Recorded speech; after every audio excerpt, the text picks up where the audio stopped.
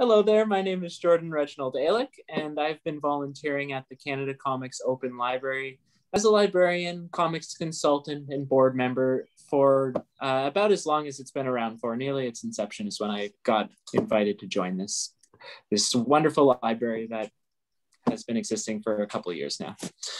So yeah, thank you so much for joining us for another online Comics Out Loud event. Just going to say a few words and then hand it over to our storytellers for the evening.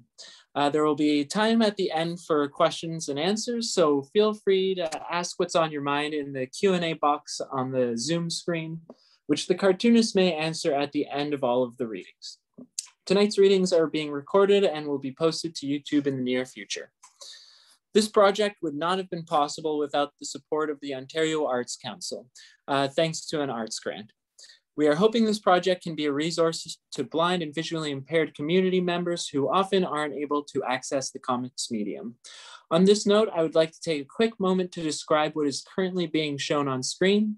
A white person with a brown beard and yellow sweatshirt sits in front of a colorful painting with a small space heater to their left and a pile of fabric atop a little closed cabinet to their right. For those who haven't heard about our organization, the Canada Comics Open Library was founded in 2018. We are a volunteer-run library and nonprofit organization focused on comics, their accessibility, and showcasing how incredible comics can be.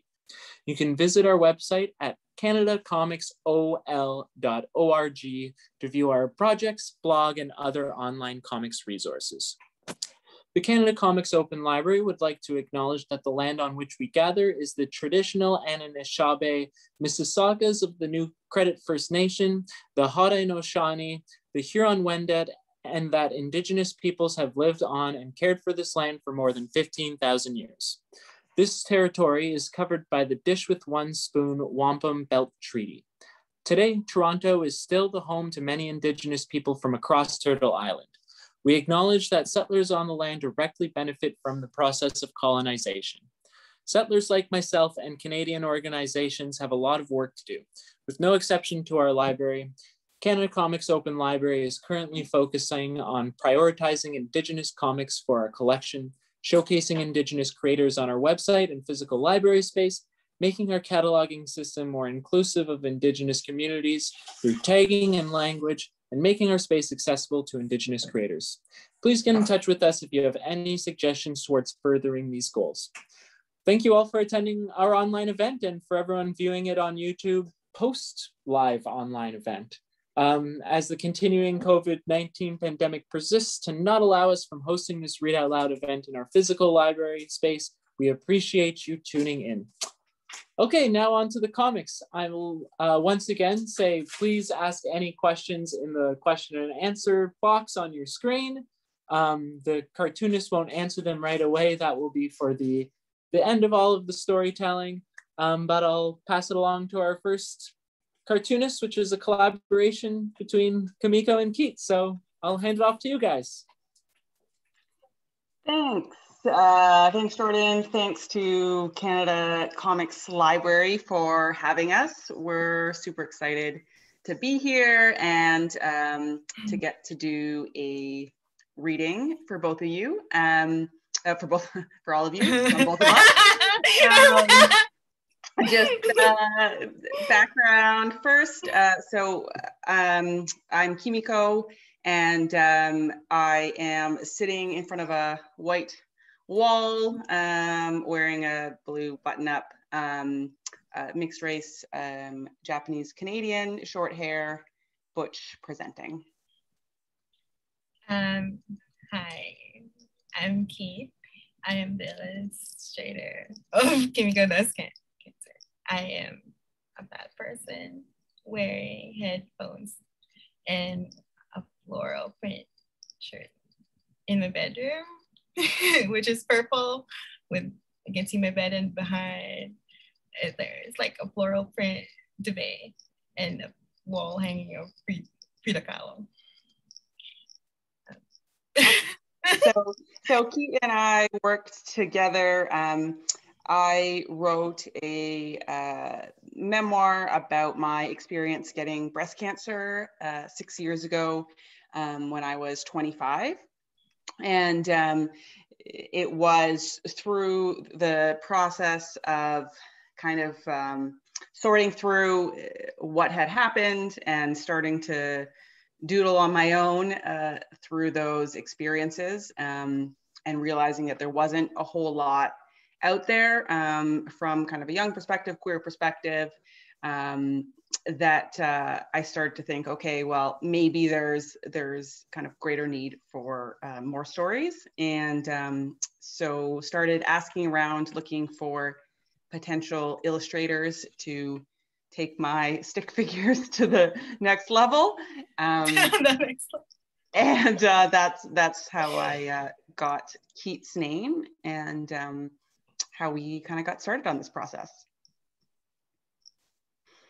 So just I'll just say our book came out, Kimiko Does Cancer, came out in October 2020 through Arsenal Pulp Press in Vancouver. At first I thought it was going to be a scene, but it's not. It's a whole book. Today we're going to read an excerpt from a couple of chapters. We're going to read an excerpt and then we'll take questions. If there are no questions, we will talk about the process. Should we start now? Yeah. So we'll do the questions kind of at the end, as Jordan flagged, after we hear from Nadia as well. But you can always throw them in the chat box so you don't forget them if you have any.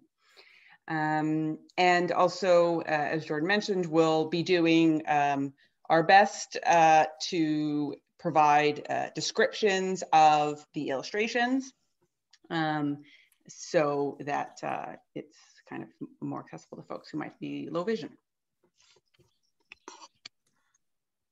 All right, so I'm going to share my screen here.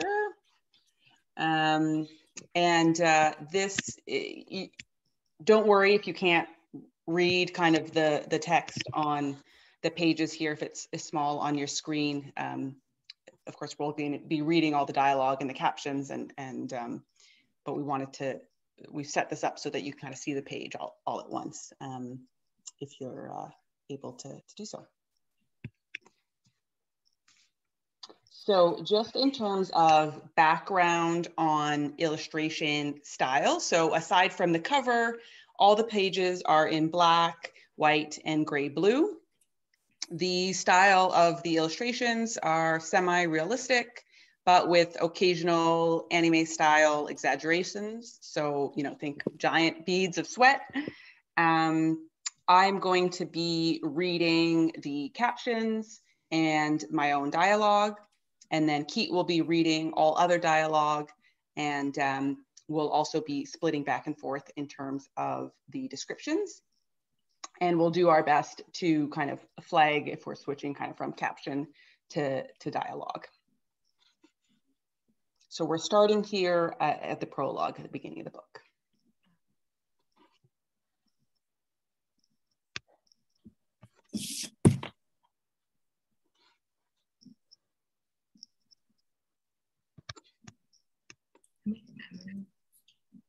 Okay. Prologue.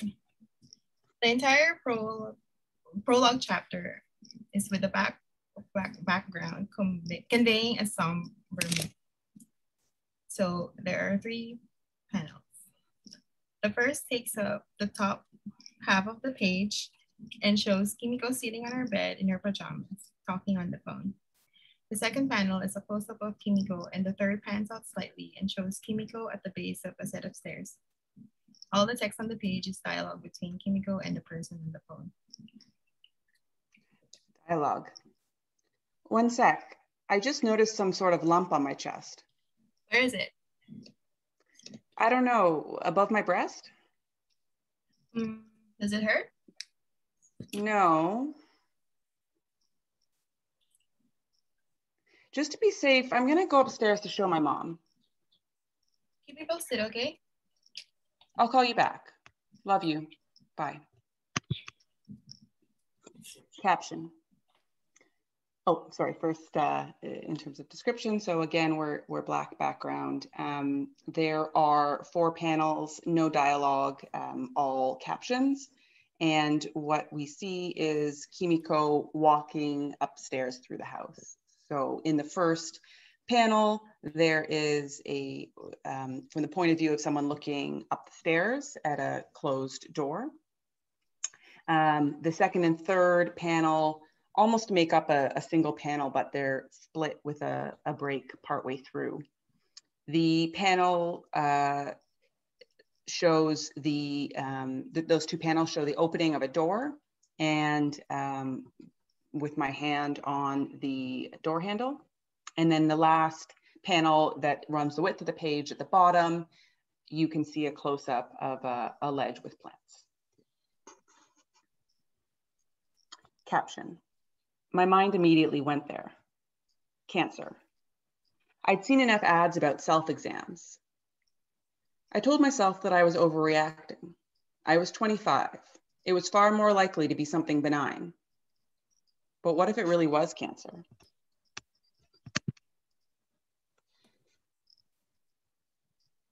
The next page is continuing to follow Kimiko through her house.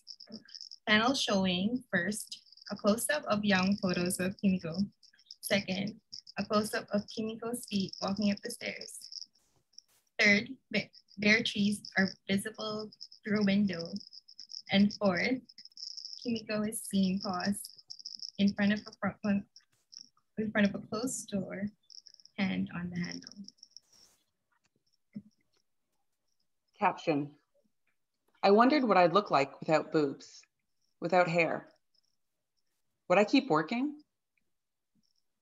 What if I had to tell people I was dying? What would people say at my funeral? So that's the end of the prologue. What follows are 2 chapters, one that looks at my diagnosis and some of the active treatment. So going through a lumpectomy, getting fertility treatments to preserve my eggs, and then radiation, and going on medications to put me in induced menopause for several years that I'm still on. The chapter that we're going to pick up on is the 3rd chapter. So it follows the prologue, the diagnosis chapter. Then there's also another chapter that looks at my relationship to the cancer community.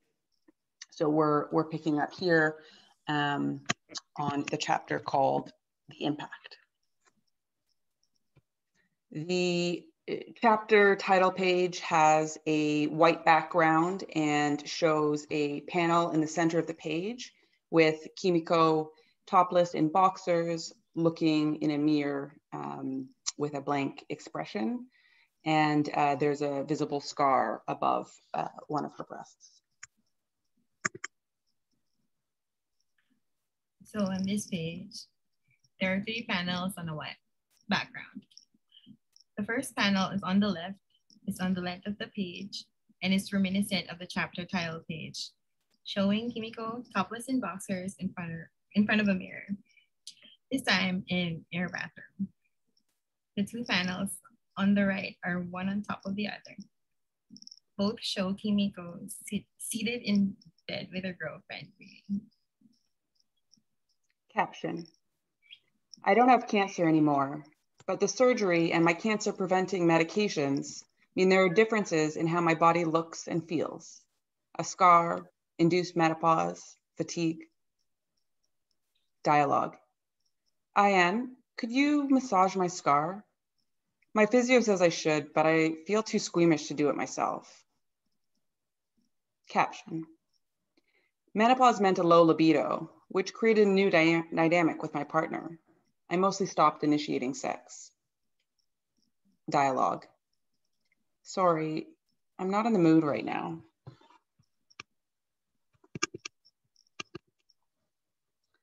The next page is on a white background. There are 4 panels of equal size, and all 4 panels show Kimiko seated at a desk beside a male figure.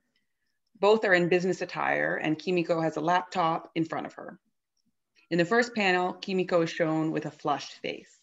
She gets increasingly flushed and sweaty as the panels progress. Caption: hot flashes are also an unwelcome addition to my professional life. My age, race, gender, and gender presentation already undercut my presumed competence as a lawyer. Looking like a sweaty mess doesn't exactly help matters. She looks like a 12-year-old boy. Thought Bubble. Oh no, this blazer is triggering a hot flash. Thought Bubble. Oh great. It looks like she doesn't even trust her own advice. Thought Bubble. I better end this now. Dialogue. So let me know if you want me to file that lawsuit for you. I'll get back to you on that.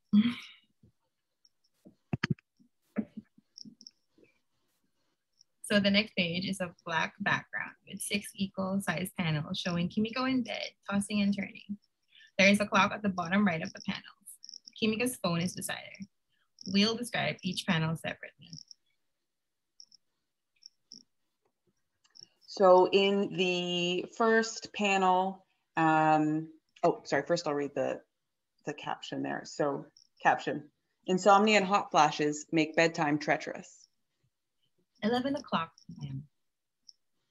Description: Kimiko is lying in bed under her blankets. Phone is visible beside her. 11:15 p.m. Description: Kimiko's eyes are open. She looks worried and awake. Her phone is now closer on her pillow. 12:30 a.m. Kimiko is wide awake looking at her phone. There is a bubble above her head with a heart in it. Her phone shows an image and description of a dog named Haru from an adoption website. 12:45 a.m. Kimiko is lying on her stomach with a furrowed brow, eyes closed. Blankets off. 1:45 a.m. Kimiko's eyes are open and she has bags under her eyes and a very worried look on her face. She is lying on her back and her phone is playing a meditation. Start your meditation with a deep inhale. 2:30 a.m. Kimiko is lying on her back again, blankets off, furrowed brow.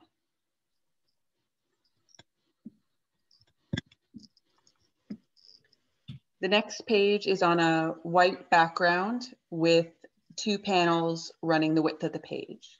The second panel is bigger than the first, and both show Kimiko lying in bed with her girlfriend.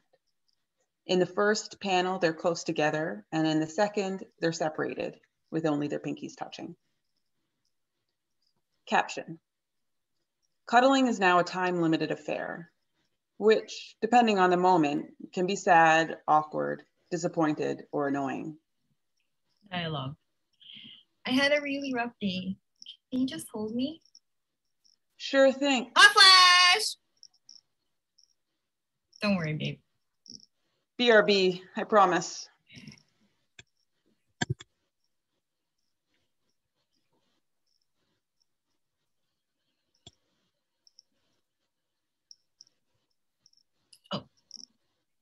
So on the next page, 4 panels against a white background. Each panel shows a different scene because each are different and there's so many, we'll describe each separately alongside the text. First panel is the scene of Kimiko at night, standing inside a building, looking at the snow falling outside. Caption: I'm constantly weighing my options. Thought bubble: which would be worse right now, a hot flash or a chill? Second panel, Kimiko is seated in front of a computer showing a dapper fashion website with a model wearing a 3-piece suit and tie. Thought bubble: I could never wear that many items at once. Third panel, Kimiko has large beads of sweat covering her body. She's wearing a t-shirt walking through a crowded market. Caption: traveling to hot climates is a problem. Thought bubble: wait, is it gonna feel like this the whole time? Fourth panel. Close-up of travel items and arrows pointing to the items. Caption. Traveling in general also requires more planning. Compression sleeves, medical records, and pills. Caption. Planning my life to minimize the chance of a hot flash is exhausting. I hate how they intrude on my life. Not only are they uncomfortable, but they also remind me that I had cancer. On the next page, there is a white background and 3 equal-sized panels, each the width of the page. The first panel shows Kimiko in a hot shower. The second shows Kimiko eating a brownie out of a tray with freshly whipped cream. The third shows Kimiko through a house window, stretching. Caption. Because I'm so often uncomfortable, I try to cherish those few moments I'm not. The brief moment in a shower when the heat soaks into my bones before it triggers a hot flash. The sensory comfort of eating, something that is even more important now. The few hours after waking up from a good night's sleep before I get tired again. The next page is 4 panels against the white background. The first is the width and half the height of the page. It shows Kimiko seated on a stool, spraying her plants with water and talking on the phone. The next 2 panels show Kimiko waving goodbye to 2 people drinking and talking. The last panel shows Kimiko outside on the street looking sad. You can see into the house window showing people animated inside. Caption. Everything combined means I need more downtime to be healthy. Dialogue. Sorry, I'm gonna stay home and putter today. Caption. I know making time for myself is healthy, not to mention disruptive of big city expectations, but it doesn't stop the fear of missing out. Dialogue. I'm gonna head out. What? It's Friday. Live a little, dude. Thought bubble. I wish drinking didn't bring on hot flashes and I didn't get so tired. Dialogue. Bye, Kimiko. Right, what was I saying? Caption. Not that I was ever much of a partier, but now it feels more out of my control. The next page is a white background with a full spread of showing 6 stores. Each store has a caption on top of it in a white square. Kimiko is looking through one of the bottom doors. Caption. Searching for the perfect drugs to minimize symptoms is a constant struggle.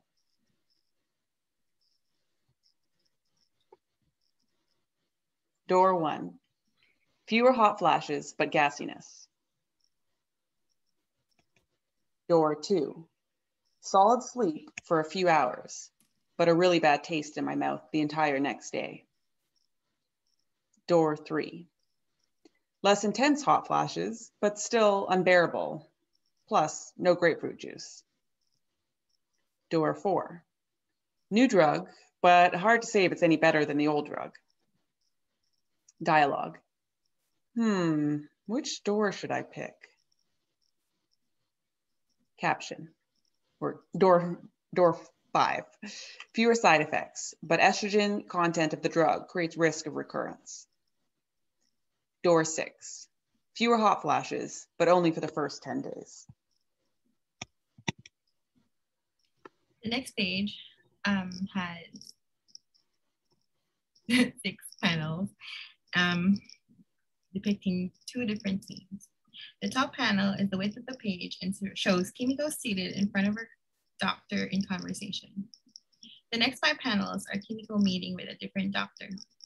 This time she is in a hospital gown and is showing her doctor her breast. She looks nervous and awkward. Caption. My doctors and I sometimes disagree about how to improve my quality of life.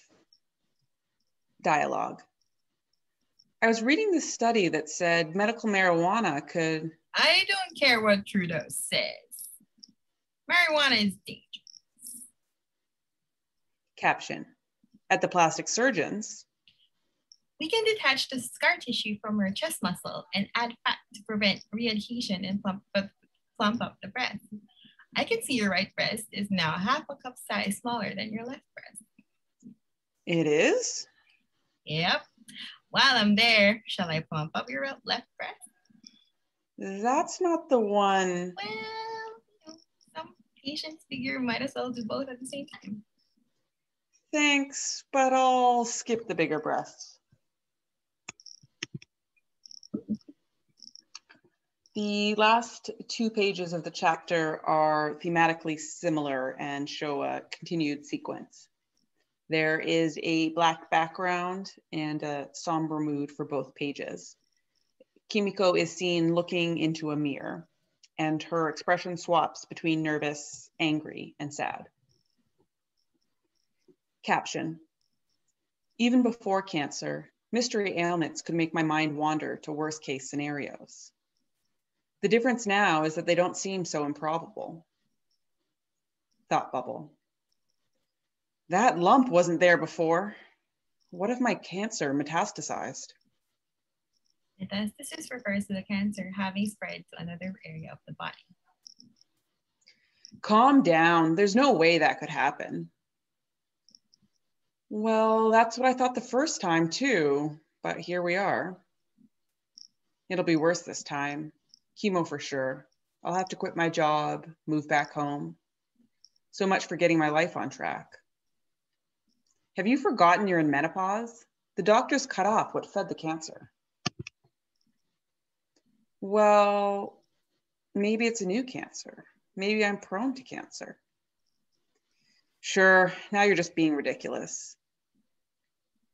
Maybe it's better this way. I won't have to live with the fear of when it might come back. Okay, so we're ending on a bit of a heavy note.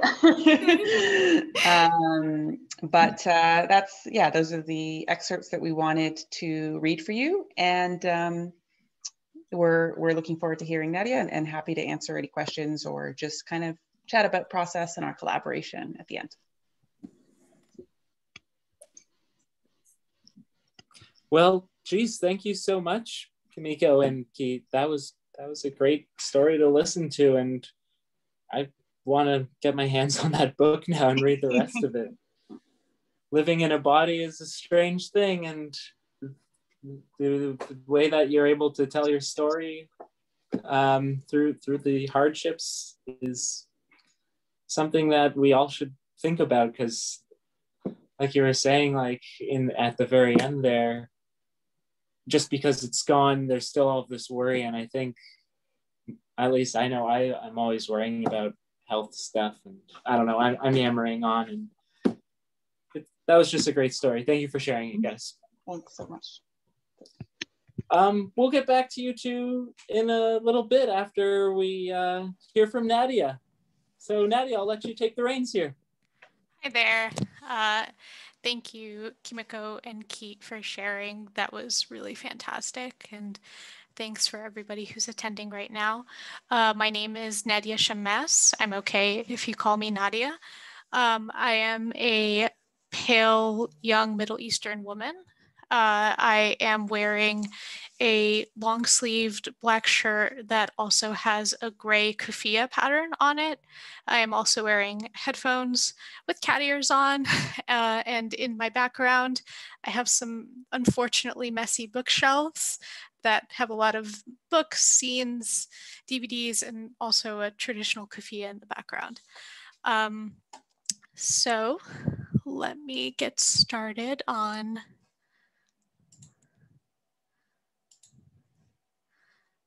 this. Okie doke. So I am presenting a short zine that I did, or the first half of a short zine that I did, that was originally a short story drawn by Natasha Alterici, who's also known for the comic series Heathen, for a charity anthology called The Good Fight. And after I originally did this piece, and it was very personal, I kept coming back to kind of the idea of the specific legacy that Palestinians can often feel, especially as, your stories and as cultural heritage as preservation and some of the pressure of that. So I wanted to talk to other Palestinian creators of the North American diaspora about their feelings. So the second half of the zine, which you won't see here, but you can find it for free on my website, is interviewing various Palestinian American creators to ask about their family history, their relationship to Palestinian identity, and how that intersects with their work. But without further ado, this is No Olive Branch for Me. The story is by me, art by Natasha Alterici, and this fantastic cover design is by Aya Kirscht.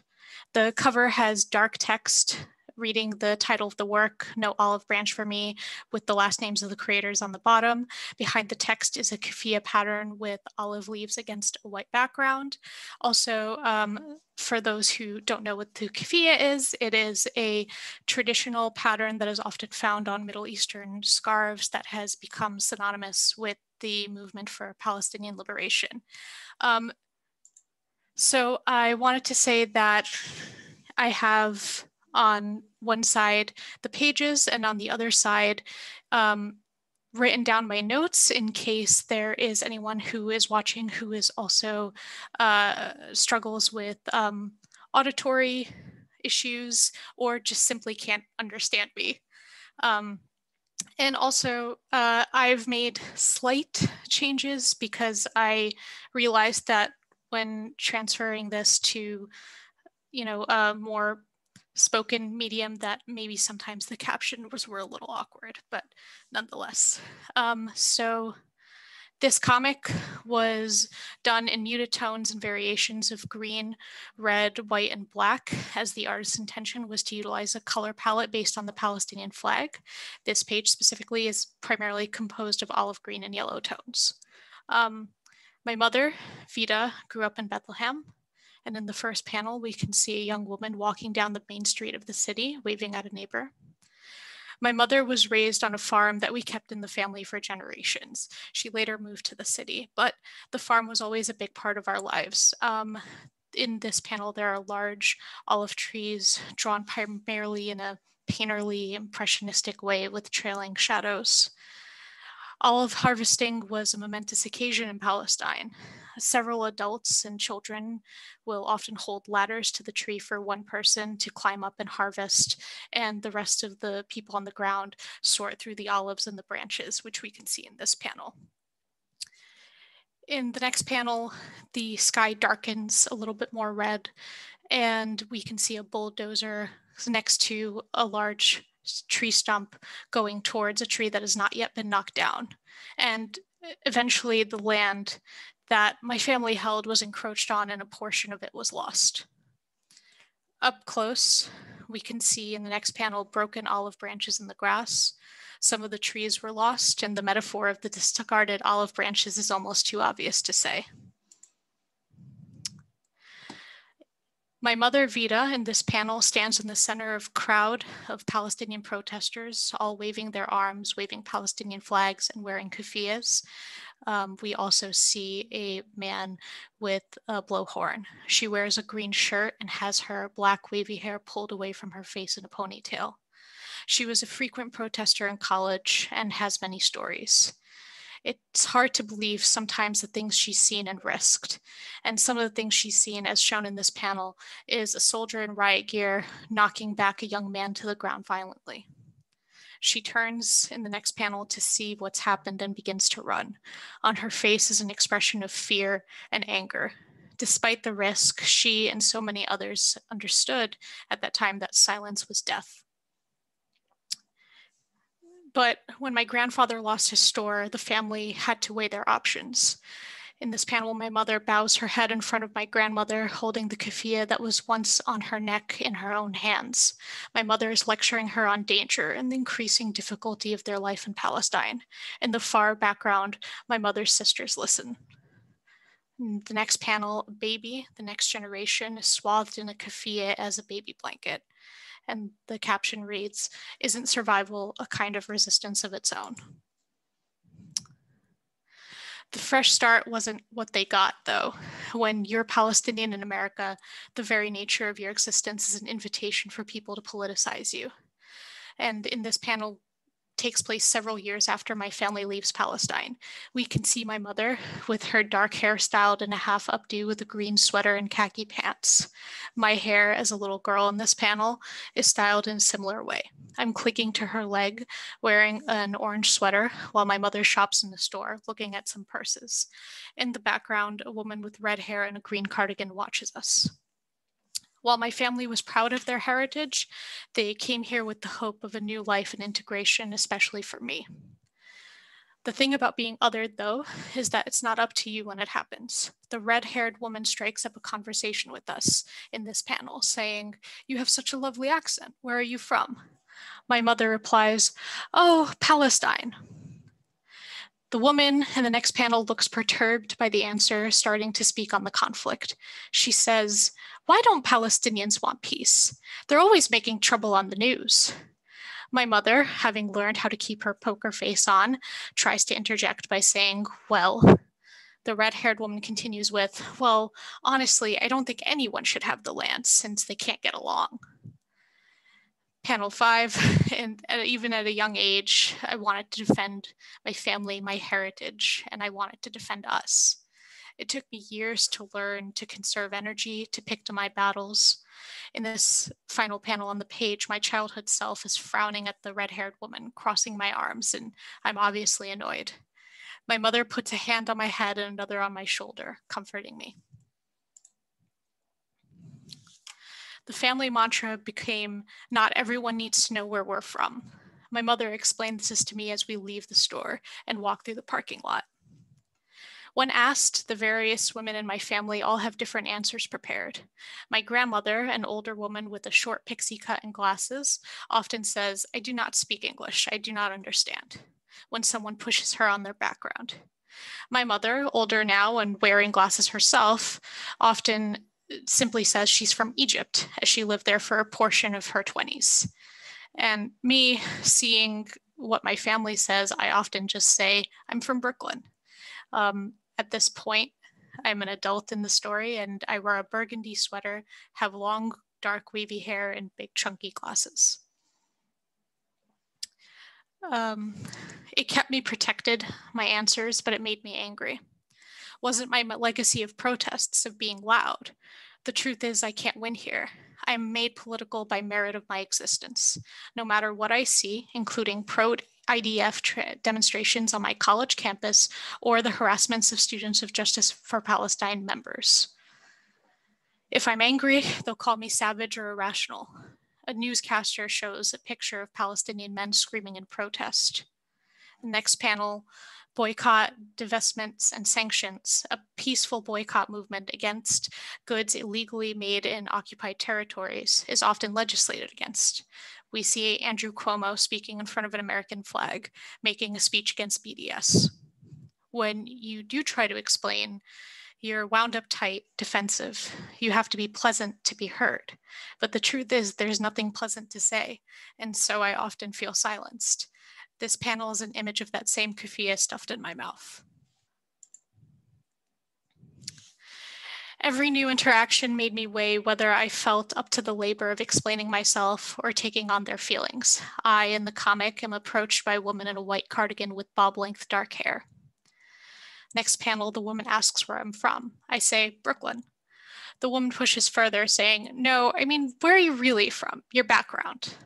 I look away, already feeling where the conversation is going to go. I feel trapped in a situation I never agreed to, not being able to say the things I want to say. The woman, appearing very empathetic, says, "I feel so bad for Palestinians, but Tel Aviv was so beautiful, you know." I'm making a face of displeasure, rolling my eyes in the panel. Very, "Are you serious?" I respond, "So I heard it's very hard for Palestinians to visit." The woman bulldozes past what I'm saying, responding with, "Oh, you have to go. You won't believe the gorgeous buildings." Next panel, I feel a lot of pressure to do something. I have a lot of guilt about shrinking away. In the crowd of people in this panel, my figure shrinks into just a red silhouette, far away from everyone else.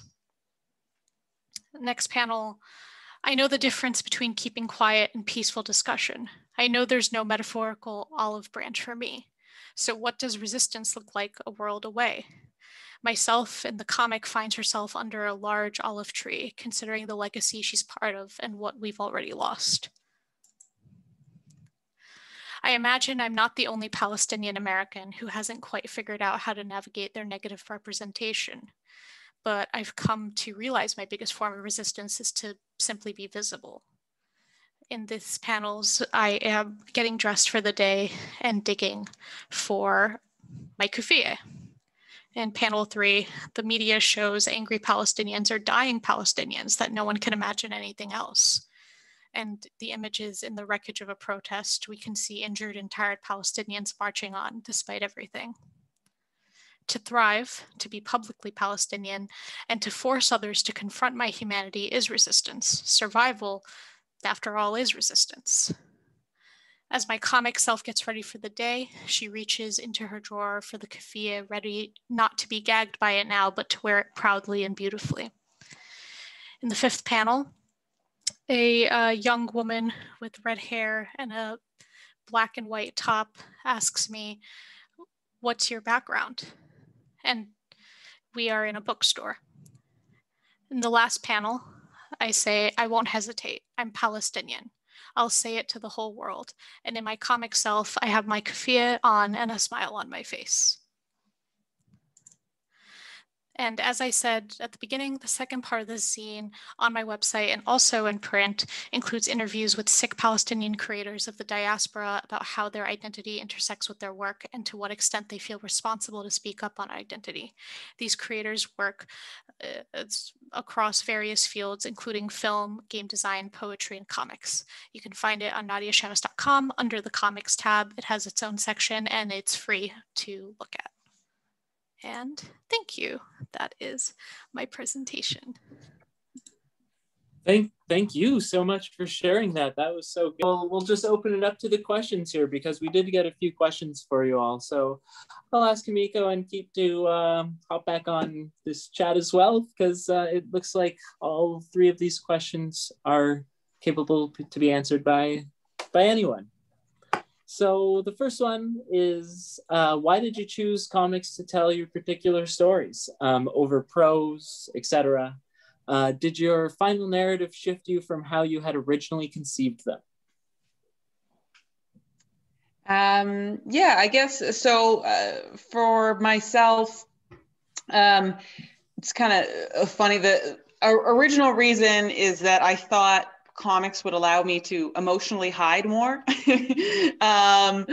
Keet helped, teach me that's not the case. But when I was originally imagining what this would be, I thought of it more as kind of witty, short anecdotes about, some of my interactions with my doctors. And so it was only through working with Keet that she helped me expand the story and add more of the emotional nuance that comes into it. But it was really naivete that had me choosing comics as the form originally. She thought. Yeah.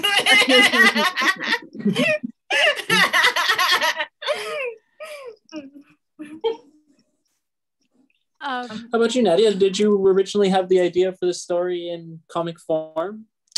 I think that I had always kind of, the first comics I did were memoir-y, so I guess I felt more familiar. And I have always wanted to do more work about, kind of thoughts around my identity. I know that's not so original, but whatever. So then when the anthology presented itself, I was like, oh, perfect. And I got to work with a creator who I really, really loved and respected, and I could not pass that up. I think that for me, something that helps with comics is that it's, when someone's reading No Olive Branch for me, they have to contend with my face, with human faces, like to some of the things that they have read about. And I think that it's a little bit harder to discredit, I guess, marginalized folks when you have to look at them. And also it just allows for some really beautiful visuals and tone and, you know, some really kind of metaphorical images. So that's kind of why I think sometimes I find that comics are a little bit easier to do memoirs with, because you don't have to, you have another language in which to explain yourself now. You know, it's not just words. You can, you know, I think my first ever comics thing was an anthology called Corpus, which was about healthcare and disability. And I found that it was just easier to show people sometimes because everyone experiences it differently. And so from then on, I was like, comic memoirs superior. Don't you? Yeah, and I mean, coming from an ignorance that I have on my own, I didn't know what a kafia was or the kafia pattern was exactly. And if I were to just read that word over and over again, I wouldn't be able to visualize it. And the way that you use that pattern as a symbol throughout the story was very fit the comic medium nicely. I was very lucky to work with some really exceptional co-creators. So yeah. Cool. Well, here's another question, since we're on the note of co-creators and such. Do you have any tips for creators collaborating on personal projects? Tips for collaborations on these projects? Kimiko and I have a whole spiel about this, like, yeah, this whole thing. But like, you know, collaborating, make your expectations clear, and mostly have a contract, which is like one of our favorite tips. But like, mostly like, you know, communicating openly, of course, because like, you know, in a collaboration, anything can, like, you know, like even like boundaries and capacities can get tired, or like we can, you know, you maybe the work is going to go in the same direction, but it really helps to communicate openly all the time. So, yeah, that's one of the things. Yeah, for sure. I think you know, Keet just alluded to it, but in terms of an agreement, we found it really helpful, the fact that at the beginning we actually put it down in writing, you know, what were the terms, you know, how's page rate going to work, what's going to happen if page edits happen, you know, how many before there's additional page rate owing, timing, you know, character design rights, you know, there's a lot of things at the beginning, which, you know, who knows where it was going to go. We weren't sure if it was going to be published or what, but we found it really helpful to kind of have those discussions, even if sort of awkward at the beginning, but to kind of create that trust between the two of us, and, you know, understanding about, okay, you know, if things break down partway through, what's going to happen, and to have that clarity. You know, fortunately for us, it didn't happen, but I think probably having those conversations helped, you know, reduce the likelihood of that as well. Yeah.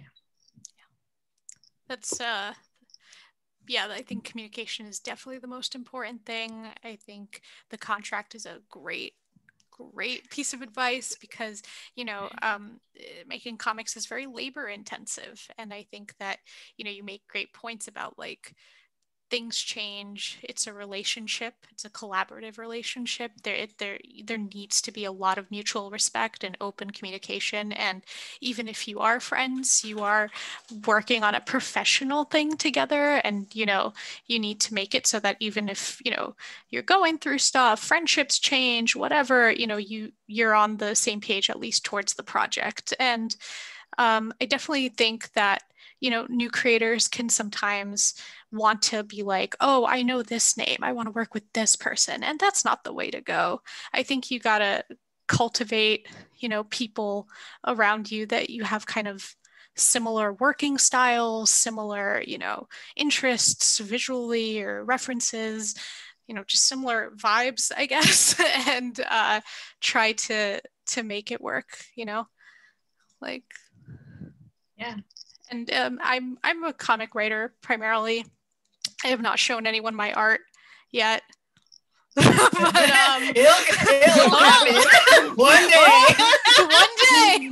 But I think Gotcha. if you're a writer, I think an important thing for you to know is that, you know, you are not the boss of your artist. You have to let them, you know, interpret your work visually. They know what they're doing more than you visually, you know. They're not like just a tool to, you know, get your script onto art. It's just, that's not how it is. So you have to, you know, provide, you know, as much support as possible and know when to like not be precious, because when you're collaborating, you can't be precious. That really happened between like when like both sides.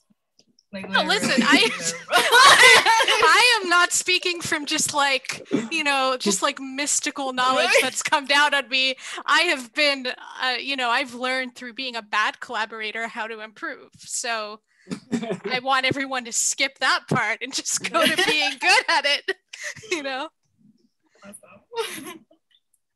Yeah, those are important things to keep in mind. The whole idea of getting a contract, even if you're working with friends, it can be so awkward to start talking in that kind of manner. But if you're trying to take things seriously, it's the best way to go, really. So yeah. Those are great words you guys are saying.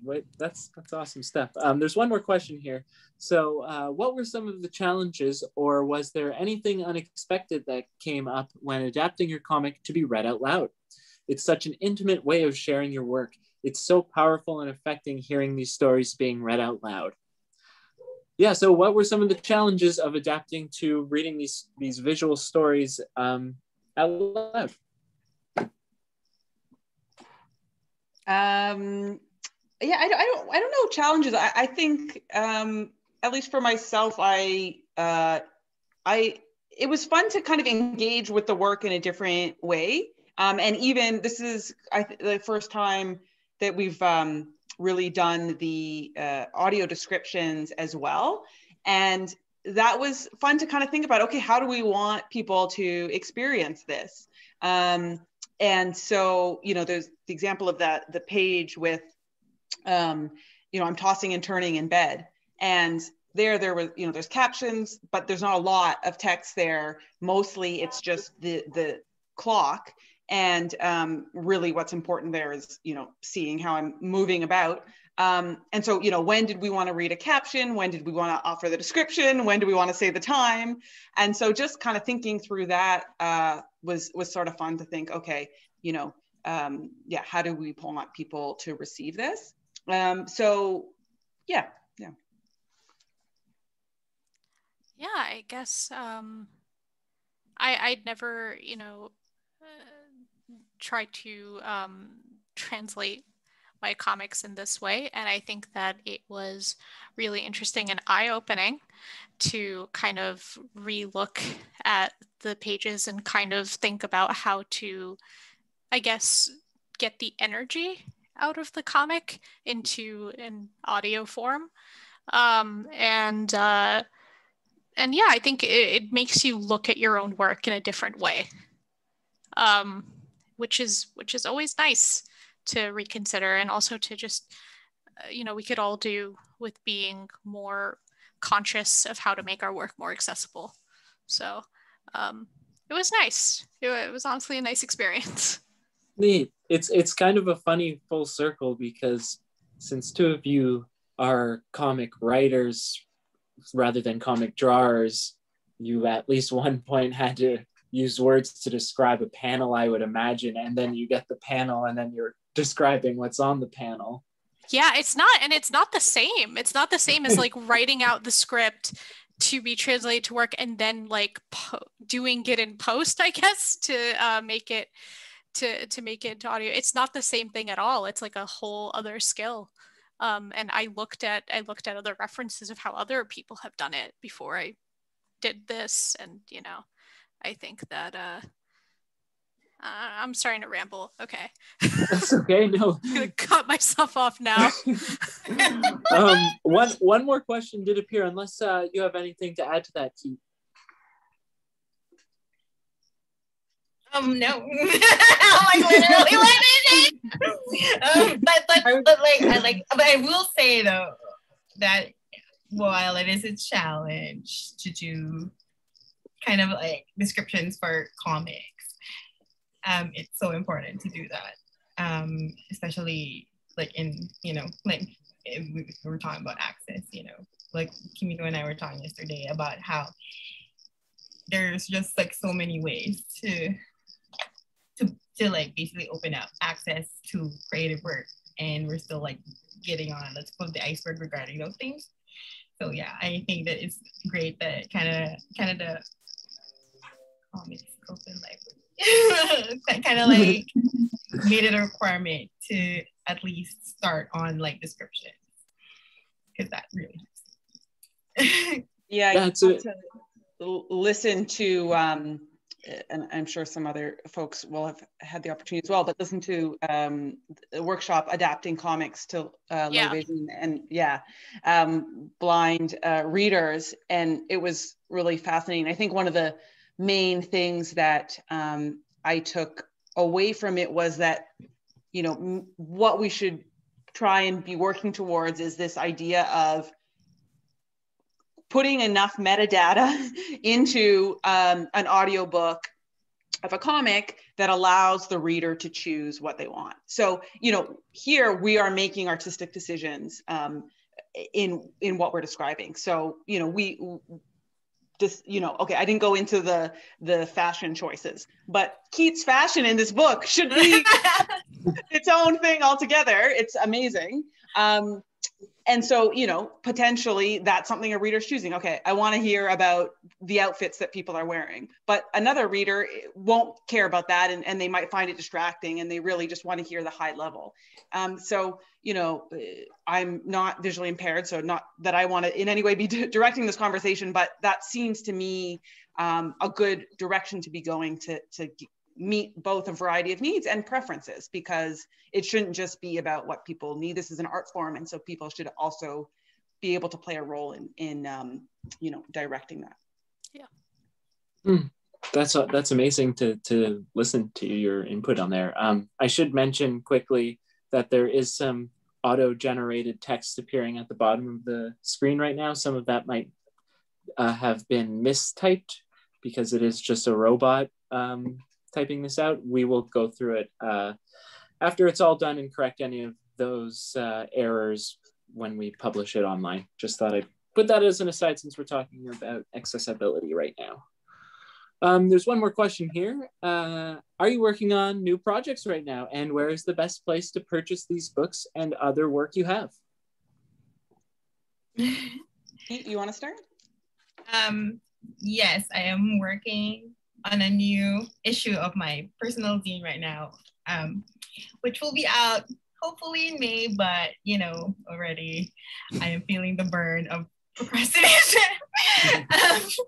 But yeah, I also have an Etsy shop at Makeshift Love, and you can buy our book at the Arsenal Pulp website, or actually any bookstore. I think, yeah, like I know for sure it's on Indigo and Amazon, but like of course it's also you know, like elsewhere. So the beguiling. Yeah, check your local shops first. It should be at most places. How about you, Kimiko? What are your books? I guess, well, one thing that Keet and I both worked on together was a greeting card line. So we're both stationery nerds. Yes. And this through the comic book helped explore my own creativity, which is in its infancy. Also, like Nadia, no one has seen my my artwork. If I can someday. Yes.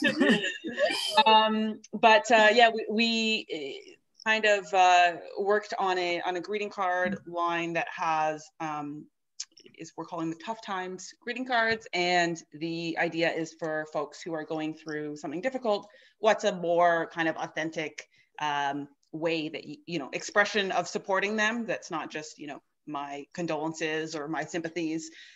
So you know, we've got an example of, you know, I'm so sorry you're going through this, and then I wish I had the right words. And then on the inside is a checklist of kind of, you know, but I don't, so here's a list of things I can do instead.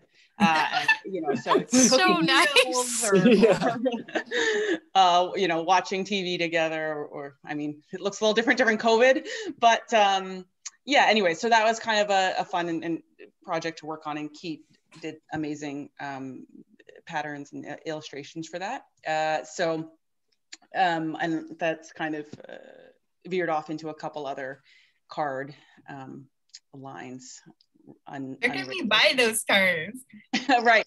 So that's through Kimiko & Co. is the name, and that we're also on Etsy and on Instagram. I just want to say, if I received any of those cards, I would probably just weep. And also, I now want to send those cards to everyone I know in the year 2020. Oh my God, wait, it's 2021. Never mind. What is time? We can edit that out. Yeah. There are no edits. There's also a queer COVID line that I worked with a different artist on. So yeah, there's you know, like an example. One is showing a queer couple on a couch, and it says, "I still love you as much as the first day we quarantined." These are time limited, but you know, hopefully we won't need those kind of cards anymore. But well, we're here. Kimiko & Co. Yeah. So And there's been a lot of queer cohabitation that has happened during the pandemic. Yeah. I will tell you what.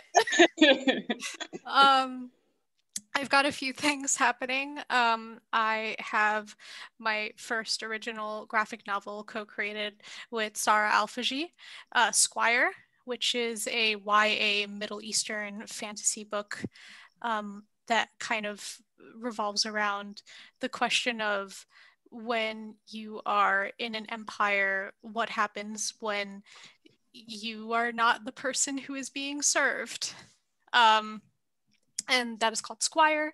It's coming out from HarperCollins in the winter of 2022. Yes. I also wrote a Ms. Marvel graphic novel that's kind of middle grade for Scholastic and Marvel. They're going to be announcing the artist of that soon and where you can get it, but that will be coming out by the end of this year. I have a few licensed things that are coming out really soon. I have a story in the Women of Marvel anthology, and I have a story in the upcoming Wonder Woman Black and Gold anthology, also from DC Comics. And finally, I am writing, also with Sarah Alfaji on art, the free comic book day issue of Avatar: The Last Airbender from Dark Horse. So nice. You can find that in August. And you can find, listen, I gotta pay rent. You can find my kind of personal zine projects digitally for free on my website, nadiashammas.com. But you can also get physical copies if you like through Gumroad. And I think that's everything I'm doing. Just got to go check out all those things. That's amazing. I know it's like a checklist. Yeah. Well, would anyone like to talk about their process work at all? Do you feel like wrapping it up now? I know you mentioned it a little bit beforehand, Kimiko, but it's up to you guys. Sorry, I keep saying guys. I'm trying to use a different word than that, but it's just coming out of my mouth. You're good. I mean, we kind of got into it. I don't know, Keet, were there other things that you wanted to talk about? Well, earlier I was saying about how, you know, like, color choices for our comics. Like, for example, yours, Nadia, was like kind of like echoing the Palestinian flag with the red, green, white, and black. And like how with us, it's like for our book, it's like more of like a blue-gray, like kind of like washed out blue-gray, white, black and white. And so I feel like graphic memoirs in some way kind of like work in like kind of like muted, you know, like not as opposed to like brilliant colors or whatever. Just maybe because it's like, I don't know, it's just commenting on like the idea of like navigating like memories too. Like, you know, like memories are not mostly technicolor. Like how, I don't know, like, you know, kind of like the lens to the visual language that we choose, like limited palettes. And it's also symbolic significance of like, you know, for example, for Nadia's comic, and like with us, it's like when we were making that book, you were mentioning how, you know, none of the experience like was actually truly registered until you were like away from it. And you know, I was just kind of like commenting on that. Yeah, no, I think there's like a very classic feeling to kind of like the smoky gray black and white memoir comic. So I think that that's like, yeah, you're right. It's very like in line with like kind of the way that we visually seem to like to talk about, you know, to talk about our memories. I mean, the artist Natasha Alterici has a very painterly style, but even kind of in the choices to kind of do these like muted versions of these colors is, you know, kind of sort of like everything has sort of like a Vaseline filter on it, you know? Mm-hmm. Yeah. And I don't know. Yeah, I'm like, yeah. I don't know. I mean, I think it's interesting, especially depending on what kind of thing you're talking about. Like I have on my website for free another short story called Summer in Brooklyn that is like not bright, but it's like I'm trying to remember like a really like good summer day when you're a kid and everything seems like, yes, you know, so so like the color choice kind of goes with it. You know, I actually had a question for you both, and especially for you, Kimiko. I wanted to ask, what was it like to, I guess, talk about your relationship in in the memoir? Because I imagine that must have been, you know, both my partner and I are chronically ill, and when I think about like kind of those little moments, I guess I think that they are so like specific and intimate in a way that's, I guess, hard to explain to someone who hasn't experienced, you know, helping like a loved one through, you know, surgery and whatnot. So I guess I was just like, wow, like it's tough. That's a really tough thing to tackle. How was it? In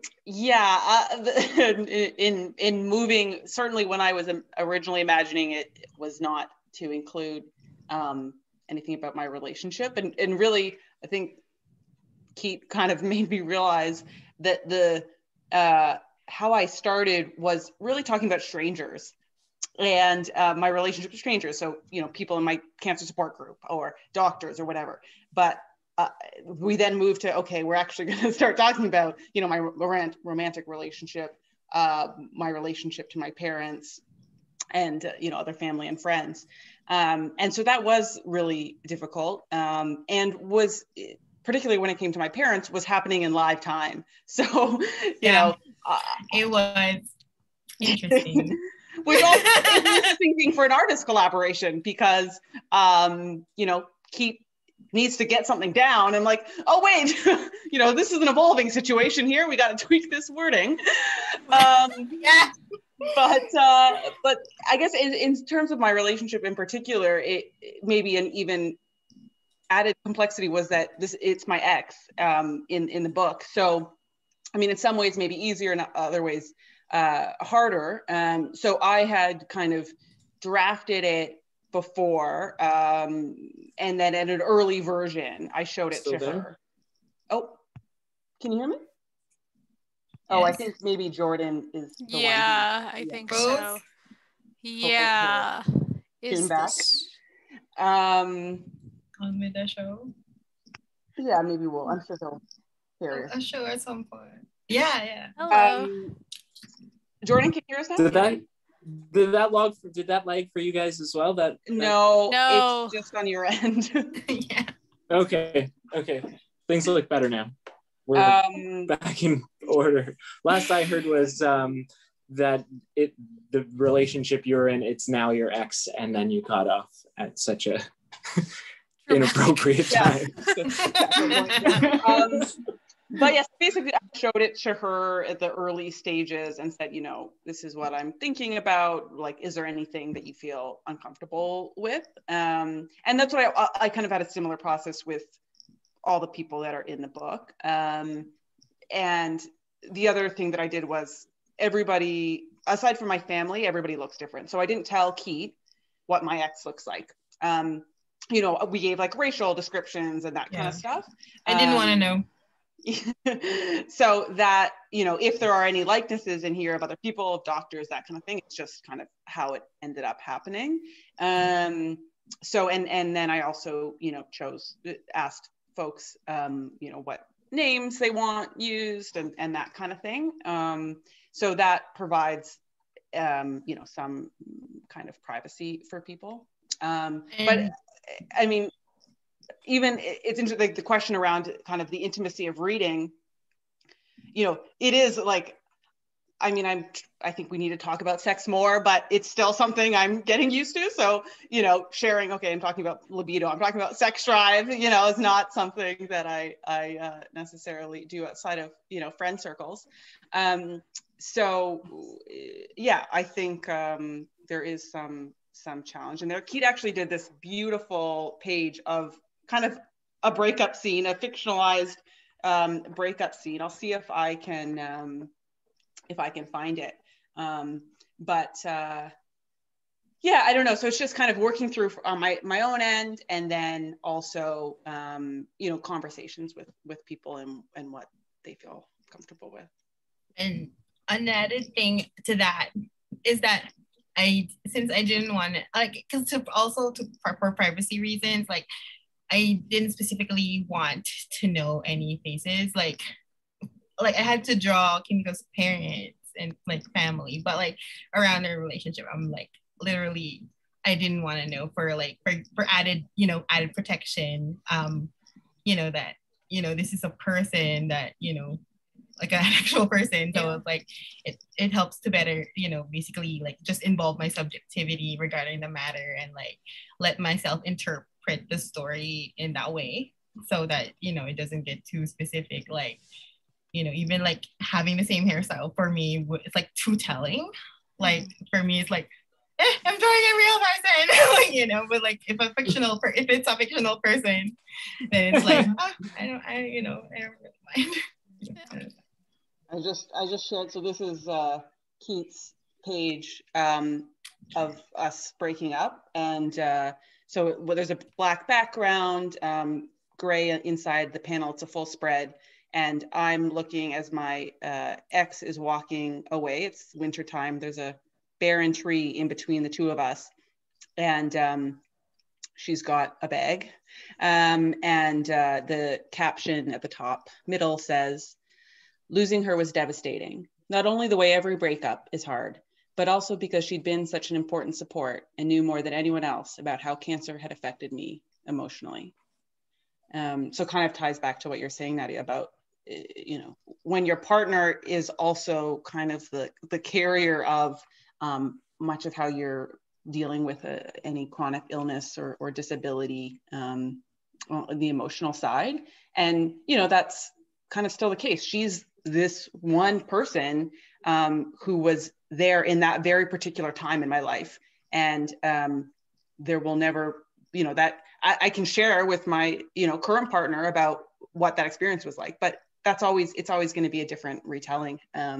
So I think, grieving that to a certain extent is also important. Stop that now. Wow. Well, I suppose that will wrap things up. I'll get you all to, I guess, give yourselves an outro by saying your name once again and plugging your social media accounts if you so choose, or your website or what have you, and then we'll say goodbye. I think we actually got one more question. Oh, so there is one more. What are you reading right now? Any recommendations? Oh my nice. Oh my gosh, I have to go. tell you. Keet is ready. I'm currently reading 2 books. One is a reread. It's How to Do Nothing by Jenny Odell. It's about doing nothing. I'm simplifying it, but really it's about how to disengage from social media in a more meaningful way. And then another book that I'm reading is the winner of the Giller Prize, How to Pronounce Knife by Subankam Tamabongsa. It's so good. I'm just saying, short stories are my jam. So like, anyway. That's awesome. I just finished reading Butter Honey Pig Bread, which is also by Ursula Pulp and was Canada Reads finalist. It's the first novel I've read in a while. I think I've gravitated, I didn't read comics kind of growing up, and then since finding them, it's like all I'm reading. That's what happens. Yeah. And so, but I picked up this book and loved it. Queer character, there's a lot about food and sensuality and both kind of romantic sensuality, but also just kind of the way Audre Lorde used it in the erotic sense of being, you know, in touch with the world. It's by Francesca Equiasi. Yeah, would highly recommend. I just finished, for a graphic novel, I just finished The Magic Fish by Trung Lin Nguyen. And it was amazing. Just totally beautiful story about a comic about a young boy who is trying to use fairy tales to kind of connect with his mother through, I guess, just diaspora feels. The novel that I finished recently that I absolutely loved was a horror novel called The Only Good Indians by Stephen Graham Jones, who is an Indigenous writer. And it's about 4 Indigenous men after a hunting incident that comes back to haunt them some years later. I also started recently White is for Witching by Helen Oyeyemi, which is kind of about like a generational story about kind of a very strange house that has been passed down the family and some witch stuff that's happening in the background of that. And also like just touched Mexican Gothic by Sylvia Moreno Garcia. I am on a horror kick lately.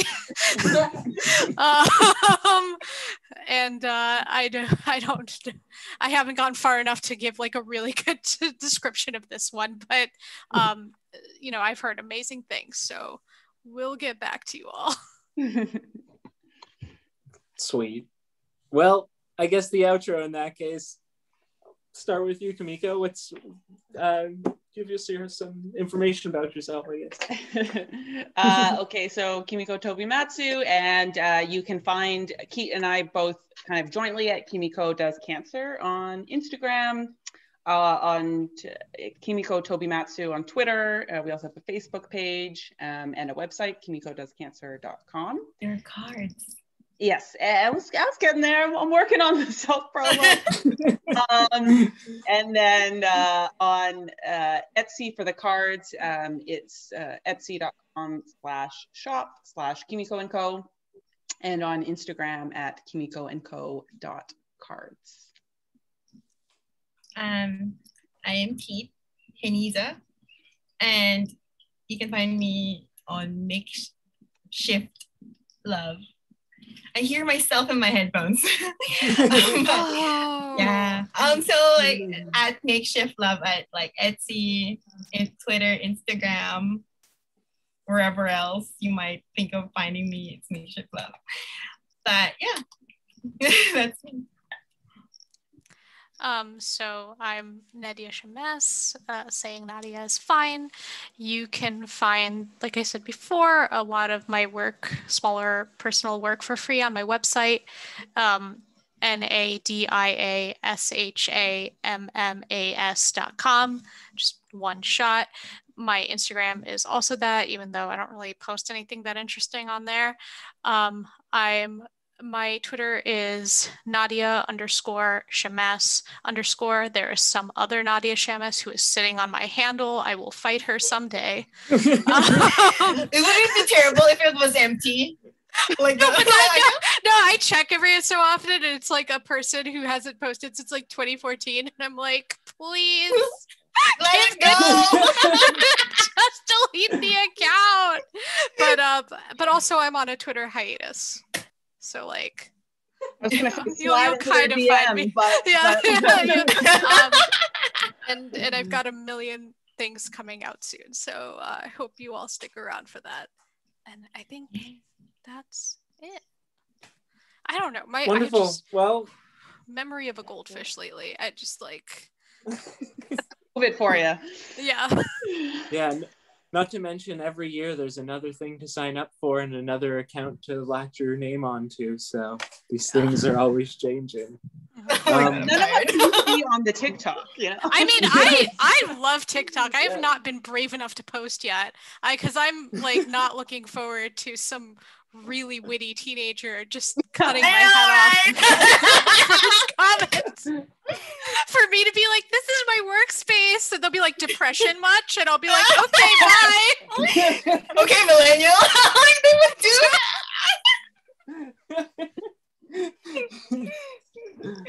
that.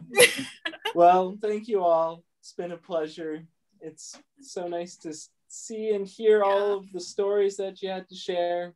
I'm Jordan with the Canada Comics Open Library. You can find us at our Instagram is Canada Comics OL, and our website is canadacomicsol.org. Thanks to all of our writers and drawers and artists, I guess the best word to use, and we'll see you all in the future. Bye, everyone. Bye.